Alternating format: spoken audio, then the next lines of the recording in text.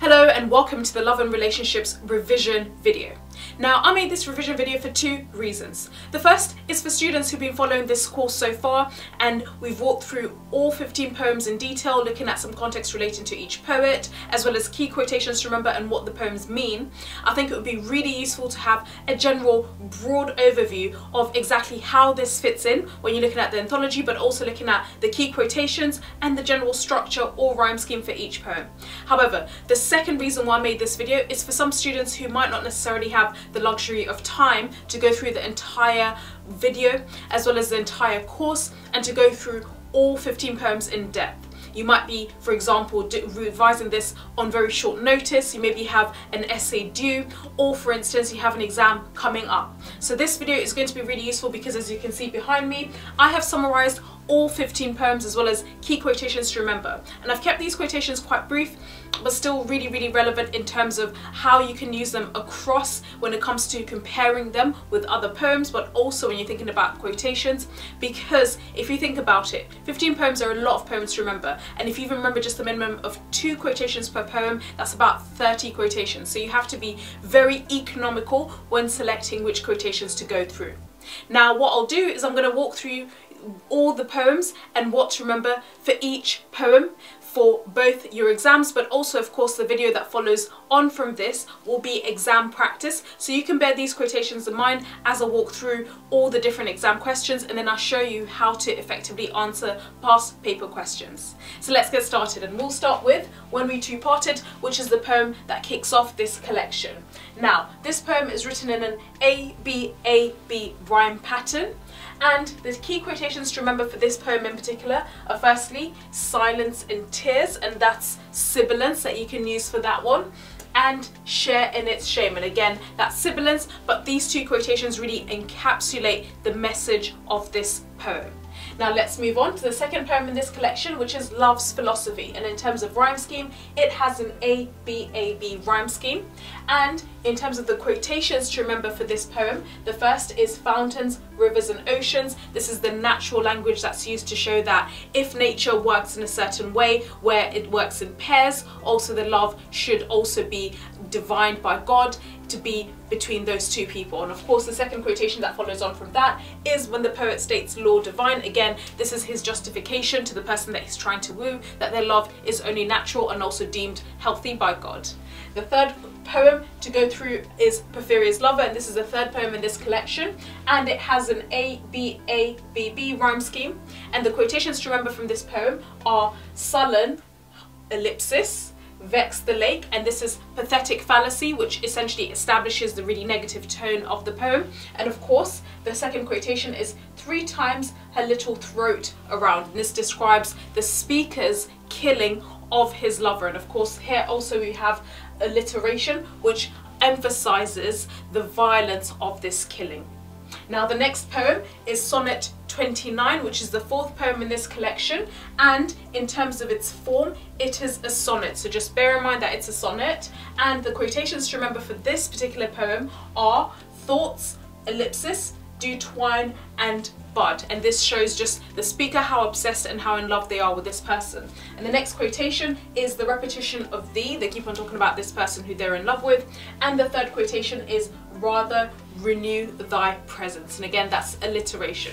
Now the next poem in this collection is Neutral Tones by Thomas Hardy, and it's written in a quatrain structure. In other words, that means the poem and each stanza has 4 lines. Now in terms of quotations for this poem, the first is Winter Day. This is the use of pathetic fallacy. This sets a really dark and moody atmosphere to the poem. Of course this is about the end of love. The next quotation is alive enough to have the strength to die, and this is oxymoron, alive contrasted with death, and of course this is the speaker's way of describing their lover's smile. Now the next poem in this collection is Farmer's Bride, and it's written in free verse. In other words, free verse means that there's no set rhyme pattern. It's written with a very general kind of structure. It's not necessarily structured in a really predictable way. Now, in terms of quotations for Farmer's Bride, the first is frightened Fae, and you've got the alliteration of FF, and of course this describes the young maiden who's just been married, just how young she is, and it's a really diminutive language to describe her almost like a baby creature. The next quotation is her eyes, her hair, and this is what ends the poem, and it shows perhaps that the farmer is becoming really obsessed with his bride and he wants to close that distance. Maybe he's going to rape her. Now the next poem is Walking Away, and the structure is A, B, A, C, A. And in terms of quotations from this poem, the first is wrenched from orbit. This is describing how the speaker, who's a father, feels like his son who's becoming older and older, he's been wrenched away from the structure of the family. And the second quotation is half-fledged thing, and this kind of creates a sense of pathos within us as we see the son walking away, but perhaps to a very scary world outside of himself. The next poem is Letters from Yorkshire, and this is written again in free verse. And the first quotation from this poem is knuckle singing, to describe how the speaker's friend who lives in the country is writing to them and is really excited in what they're writing about, which is the start of spring. Also, the next quotation is feeding words on a blank screen. This describes the contrast between their friend who's out in the country. They are doing work, very manual labor, which actually impacts people in terms of feeding people because they're a farmer. However, in contrast, the person that's speaking wonders whether the work is meaningless because all they do is office work. They're just typing in things. And the third quotation is air and light, and this is to describe how they feel as they open the letter from the country and from the friend in the country, and how they really feel like there's so much promise and hope within this letter. Now the next poem is Eden Rock, and here in terms of Eden Rock, it's written in 5 stanzas. However, do bear in mind that the last stanza, the line is separate from the rest, which obviously indicates the separation of the person from his parents who've died and have gone to the afterlife. Now, in terms of quotations, the first quotation to bear in mind is genuine Irish tweed. This is describing his father's appearance. He's very masculine in appearance and very domineering. And the mother is described, her hair the colour of wheat, which kind of gives us an idea of the mother looking really angelic. And the final quotation is in the last line, which is separated from the final stanza. Crossing is not as hard as you might think. And of course, this is a euphemism to show how crossing over into the afterlife, dying, is not necessarily something to be afraid of. Now, the next poem is Follower, and the structure is A-B-A-B rhyme scheme. And the quotations are firstly, globed like a full sail. This is describing the narrator's father when he was younger, how strong and how powerful he looked. And this is in contrast to this next quotation, which is tripping, falling, yapping, which shows the reversal in roles. So as the poem starts, the narrator is quite young and they feel very inept next to their very powerful father. However, by the end of the poem, the narrator is the person who's the adult. The dad has almost reversed into infantile behavior because he's very old and he can't look after him, and he's the one that's tripping, yapping and falling after him. And this also, so tripping, falling and yapping, that's rule of 3 in terms of technique. Now the next quotation, the next poem rather, is Mother Any Distance, and this is written in free verse. And in terms of quotations, the first is unreeling years between us. This is describing how the mother is helping the speaker move out, but also as they are reeling out the tape and measuring everything, actually this is also creating distance between them, and physical distance because they're moving out. Now the second quotation is end the sky to fall or fly, and this ends the poem, and it shows how the future seems quite promising, but also there's always the threat and the downside of being alone in this new world, and they could perhaps fall. However, we get the sense of Mother Any Distance, that the mother will always be there for them no matter what. Now the next poem in this collection is Before You Were Mine, and it is written in 4 stanzas of 5 lines each, so it's very, very structured. Now the first quotation is Marilyn, and that's written as just one sentence on its own, so just Marilyn, and you've got caesura there because it's got a full stop. Now this describes how glamorous her mother was before she gave birth to the speaker. The next quotation is Clara's scent, and this simile essentially shows how the speaker can vividly recall their mother. And the third quotation is the mother is stamping stars, and that's a useful sound, sibilance, and it shows just how full of life and how vivacious her mother really was.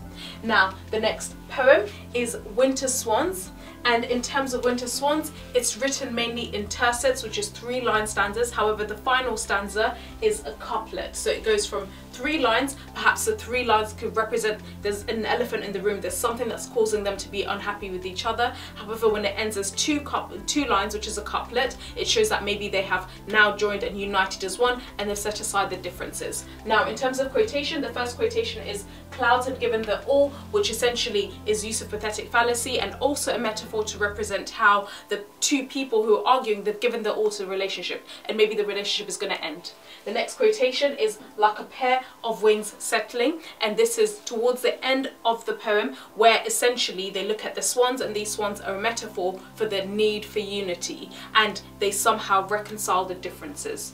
Now, the next poem in this collection is "Sing Song," and it's written in free verse. Now, in terms of quotation, the first quotation is "One of my daddy's shops," and remember, in terms of how it's written phonetically. It's written how the speaker pronounces it, and we can ascertain that this speaker is perhaps of Indian descent, and maybe they have a very strong Indian accent. So how it's written is it's written according to the accent, it's written phonetically. Now, the second quotation is "The worst Indian shop on the whole Indian road," and this essentially is showing how the speaker, who runs one of his father's corner shops, for instance, has become really distracted. He's not very good at what he does, and we learn that the reason for his distraction is because he's just become newly married and he's really obsessed with his wife. And the final quotation for this poem is "Tiny eyes of a gun." Now, this is a metaphor to describe how the wife who is married is really unlike what one might assume of a very traditional, very docile woman. Actually, she's very, very sharp, and this is a really interesting metaphor to show how maybe the narrator is in love with her because of how fierce his spirit is. Now, the final poem in this collection is "Climbing My Grandfather," and in terms of structure, do remember it's written in free verse and it's in one long stanza, and this stanza could perhaps visually represent the mountain. It contributes to the metaphor of this child who's climbing his grandfather and maybe discovering their grandfather. Now, in terms of quotations, the first is "Do it free without a rope or net," and this is using the extended metaphor of the child climbing a mountain to describe how he's climbing his grandfather and discovering him and learning more about him as he gets to know him and uncovers all these secrets. The second quotation is "Glassy ridge of a scar." This describes how the grandfather, of course, is much older, but perhaps he used to engage in manual labor. He's someone who used to be very hardworking, and this is something that the speaker admires. And the final quotation is just "Good heart," which essentially shows how the narrator really admires and loves the grandfather. So that's it when summarising the love and relationships poetry and the key quotations to remember. And I hope you found this video useful when it comes to your revision. Thank you so much for listening.